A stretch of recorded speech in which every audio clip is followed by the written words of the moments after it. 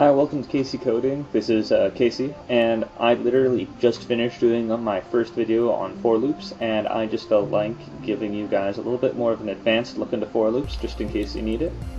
So, just to review, there's the three sections of the for loop that we talked about. There's when you instantiate the variable, someone will pronounce that properly sometime. And then there's the condition that the loop meets for it to keep looping, and then there is the way that the, I guess you'd call it the counter, the index is modified every time. That's right here where it says I++. Now, I showed you how you can do I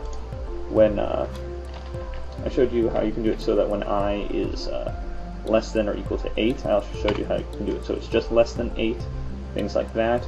If you want, you can actually do something more interesting.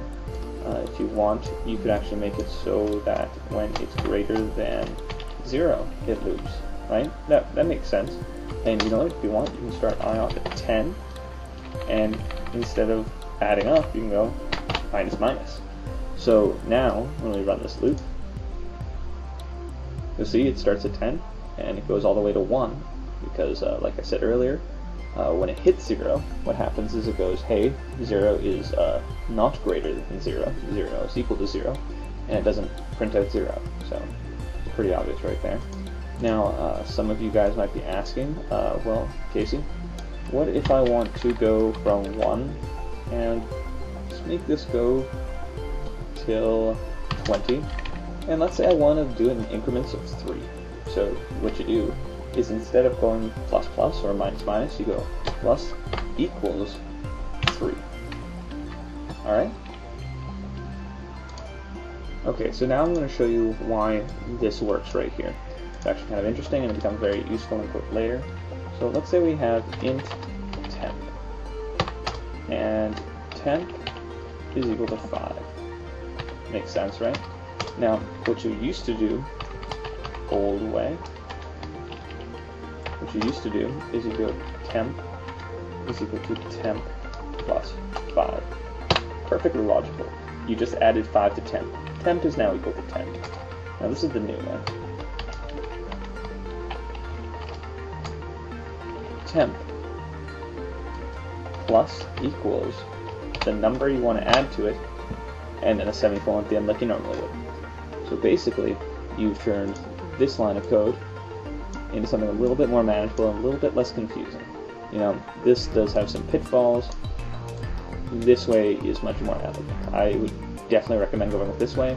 And what happens is that you use this in the same way that it works here. You're taking I and you're adding 3 each time. Now the other thing that you can do is, just so you know why, what you used to do if you just wanted to add 1 is you'd have to do the same thing. Temp is equal to temp plus 1. Now what you can do is you can do that. You can do temp plus equals 1, or you can make it 1 character shorter and go temp plus plus. That's just something they added to Java. It's something nice. I'd take advantage of it if I were you, because it makes your code way shorter, especially if you're doing for loops. So you just do I plus plus. That increments by 1 each time. Pretty easy. So, you know what? Let's run that code that I wrote earlier, where you go up to 20, and it increments by 3 each time. So let's run this, and let's just watch. Oh. I'm sorry. I had my condition backwards, which is something you want to look out for. I accidentally made it so that when I is greater than 20, so it didn't run at all. So what you want to make sure you do it is so that when I is less than 20, it runs. Just a mistake. It's actually a good thing I made that mistake, because it's something you guys should know. You always got to check the operator. So just going to run that. So it goes from 1, 4, 7, 10, 13, 16, 19. Exactly what it's supposed to do. Because when it hits 20, when it hits 21, it automatically stops because it is over 20, and that's when it stops. So this has been Casey for KC Coding, and you just got to look at some more advanced for loops, and I'm logging off.